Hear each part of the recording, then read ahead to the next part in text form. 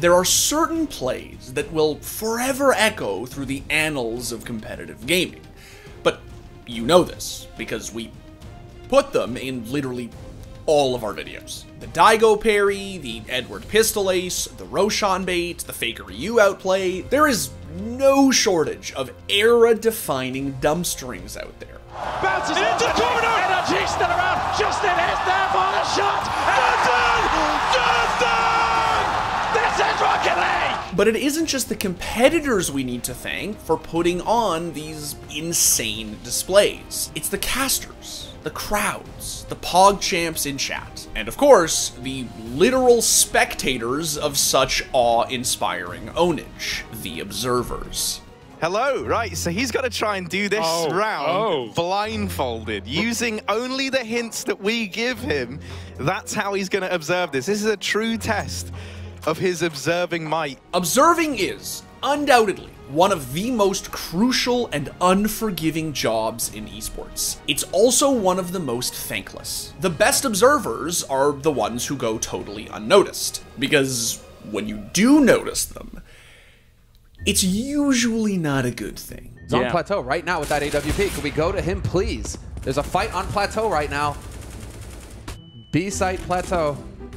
Oh, maybe the observer broke. Maybe something went wrong. So, inglorious as they are, great observers can be hard to come by. Yeah, how many Dota games have we done? I'd say we would average 1,000 to 1,200 games a year. Yeah, something like that sounds reasonable. So, times 7. Yeah, quite a few games at this point. Not only is my observing pretty good, but I work well with the production because you need to have communication with the director, the producer, the replay operator, even the game admins sometimes. But what if I told you that one of Counter-Strike's most esteemed observers became famous for missing the game's craziest play? Smokes.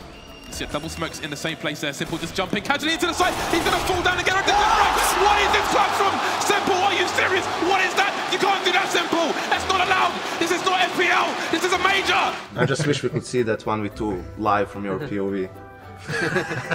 Shout out to Prius one time. Meet David Prius Kuntz, the CSGO/Valorant observer who, in spite of being among the most experienced and respected observers in his scenes of choice, is known for one thing and one thing only: getting memed into oblivion for missing s1mple's infamous 1v2.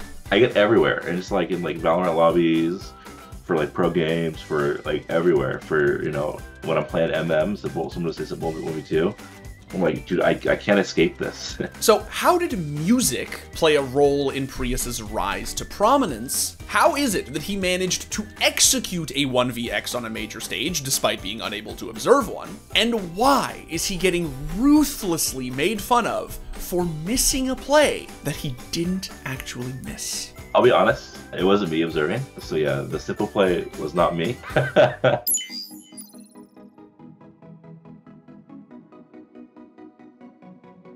Okay, so before we start memeing on Prius, I have to tell you about Opera GX. And by have to, I mean they're making me. Seriously, the sales team made me switch off of Chrome. The thing is, Opera GX kind of slaps. It has integrations for both Twitch and Discord, a built-in music player, pop-out videos, and just a zillion tiny little time-saving features that give me more time to focus on what's important. I have recouped precious minutes thanks to Opera GX. Literally, I did the math. I save 4.5 minutes each day now that I don't have to swap windows to change tracks, check DMs, or engage in meaningful, thought-provoking discussions about the current state of esports in my favorite streamers' Twitch chats. Dimitri, stop plugging your own goddamn videos, you sick son of a bitch.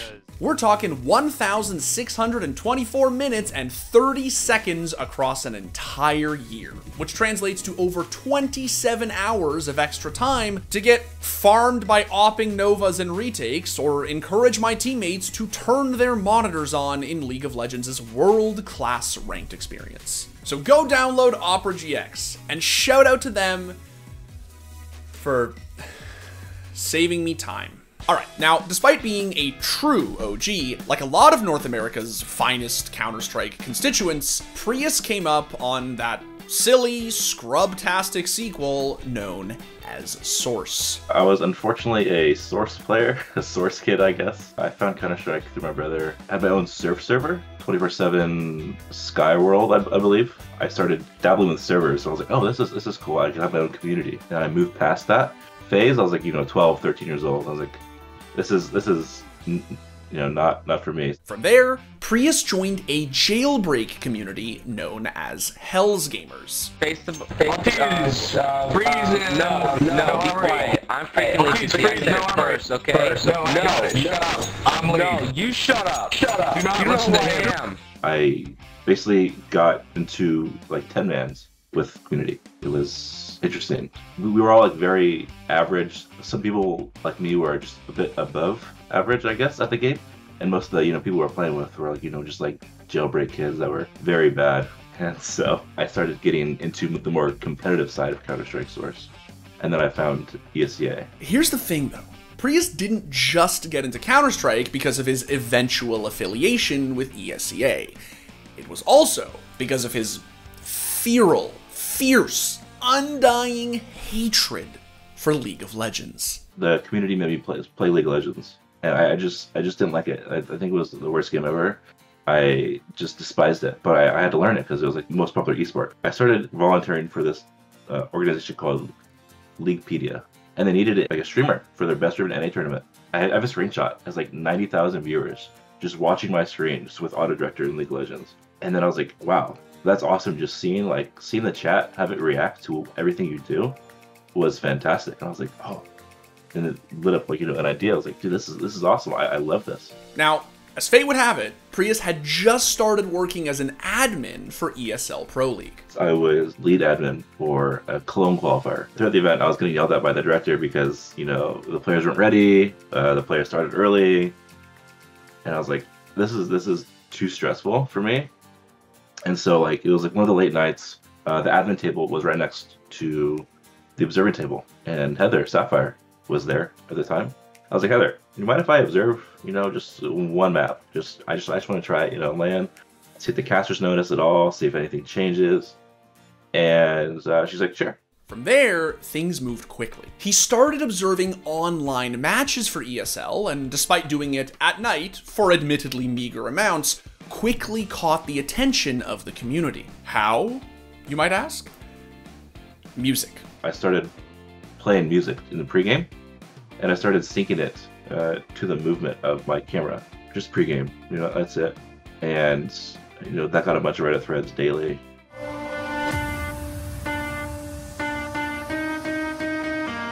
Prius started spectating more and more matches, and alongside his friend and mentor Sapphire, quickly established himself as one of CSGO's go-to observers. And at the ESL Cologne Major in 2016, Prius got his first shot at observing an international LAN. Now, as many of you are probably aware, this particular major is home to one famously irreproducible play. About midway through Team Liquid's quarterfinal bout against Fnatic, our Lord and Savior s1mple found himself in a pretty hairy 1v2. What ensued has literally become the stuff of legend.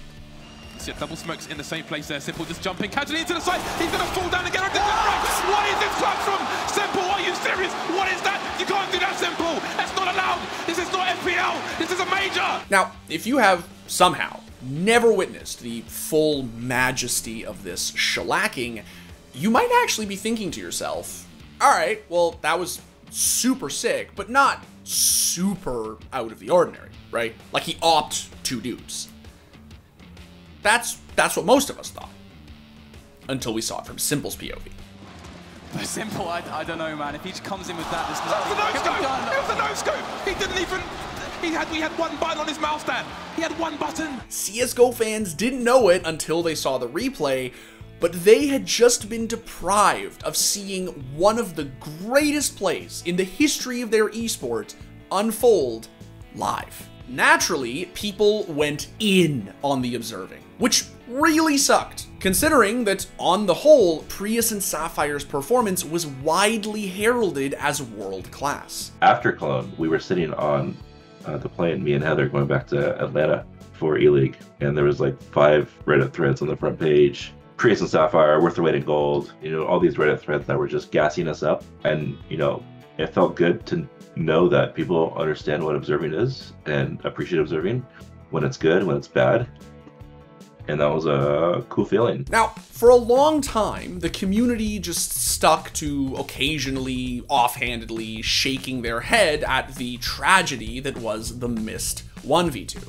But I think it's fair to say that they didn't put a ton of thought into it. Prius went on to enjoy an illustrious career, becoming an indispensable part of CSGO Observing's go-to dynamic duo and cementing himself as an adored member of the Counter-Strike community. There's Sapphire continuing the strong form. Kenny S fits one of the final nails in the coffin. Now Prius, you called him out as a handy player. Can he get anything done? My God! Unbelievable scenes.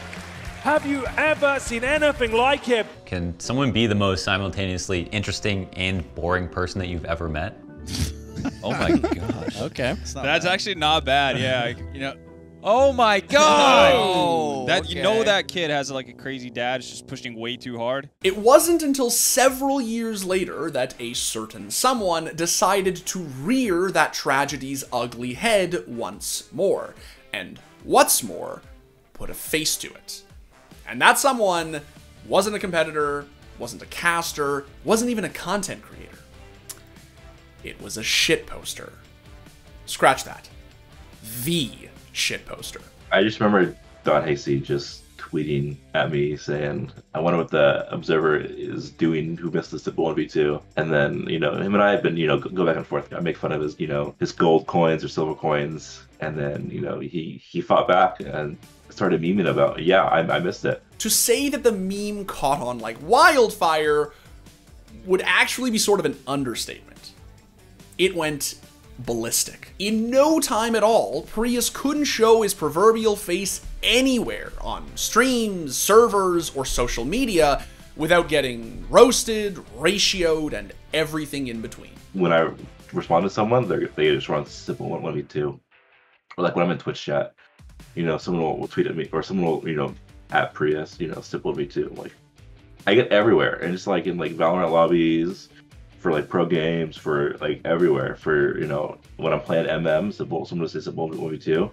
I'm like, dude, I can't escape this. It even got to the point where the official CSGO Twitter account started publicly rinsing our boy on the timeline. I'm still under the impression that someone runs that account that is within the community. It's like Don Hossie, you know, probably running the account or something like that. It's, or like he sends them tweets or like 1,000, you know, reply to this, you know, for the memes. But the CSGO Twitter account guy is hilarious, and he knows the community pretty well, and it's pretty awesome get memed on by the official game's Twitter account. But the worst of it was when they mentioned Prius's name to the GOAT himself. ESL did an interview with Simple for Cologne 2022, and Yanko brought up that, yeah, man, Prius missed your 1v2, and Simple just freaking had a look of distraught and sadness. I just wish we could see that 1v2 live from your POV.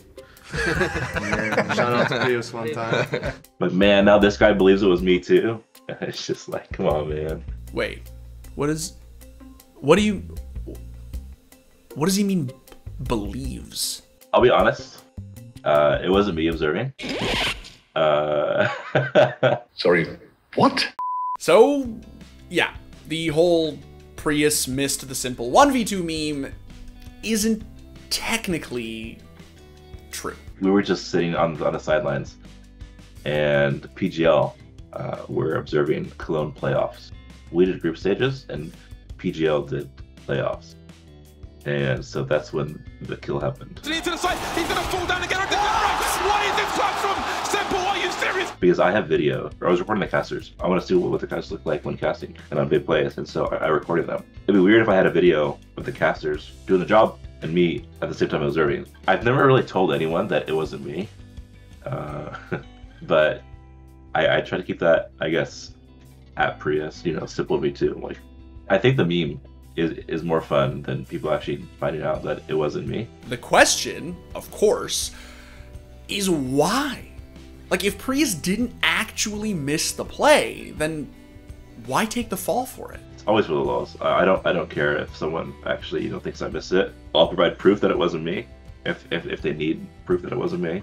But it's definitely more fun to play with it. I just don't like when people are serious about it. It's like I was telling you about one where like he goes, yeah, well, expected from the guy that actually missed this in movie too, and I had to respond like, hey, but it wasn't me. The meme has even carried over to Valorant, where Prius is roasted regularly for just about anything. The Tarek attack dogs thing is pretty funny. Sapphire shared like a tweet of like a graph of like when the observers are most appreciated, and it's because of Tarek's attack dogs that are just brutal sometimes. And it's not even like us sometimes. Like sometimes our cinematic observer will switch off and capture something else.